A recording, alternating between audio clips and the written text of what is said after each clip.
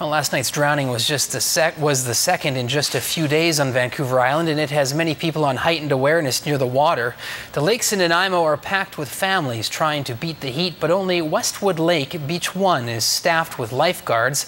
Other beaches throughout the city are left unmanned. As CTV's Jet Bassey shows us, many people in Nanaimo want the city to hire more lifeguards, so there are more sets of eyes watching over the water. Perched in their lifeguard chairs, they keep an eagle eye on the water, making sure everyone is safe. I could have a heart attack out there, and it's nice to know that there's somebody here that is available to help you. We trust their judgment and how they look after our kids. Westwood Lake Beach 1 is the only beach in Nanaimo staffed with lifeguards. They are here 7 days a week between 11 a.m. and 6 p.m., ready to come to the rescue. Families are aware that there's guards here, the day camps are aware that there's guards here, so we see a little bit of a different clientele at this beach because we have lifeguards here, so it's important. Things can happen in the water in like the blink of an eye, so to have 2 and 3 extra sets of eyes on your kid gives you peace of mind. At Long Lake, there are no extra eyes to rely on. Parents here must keep a close watch on their kids. I thought there was lifeguards at this beach. I wasn't aware of that. They zip them up in life jackets, keep them within arm's reach, and make sure they swim close by.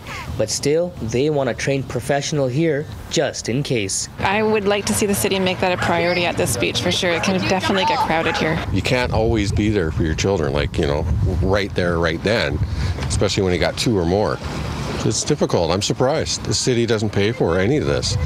You know, our taxes should cover this. Only a few years ago, 7-year-old Isabel Mernickel Holmgren drowned in these waters at Westwood Lake. 3 senior lifeguards were on duty that day.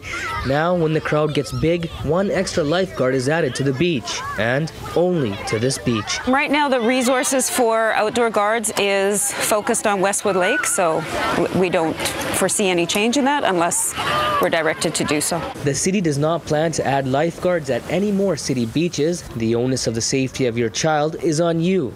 Prevention is the key. Lifeguards recommend you always have children in life jackets, keep them in your sight, and set boundaries.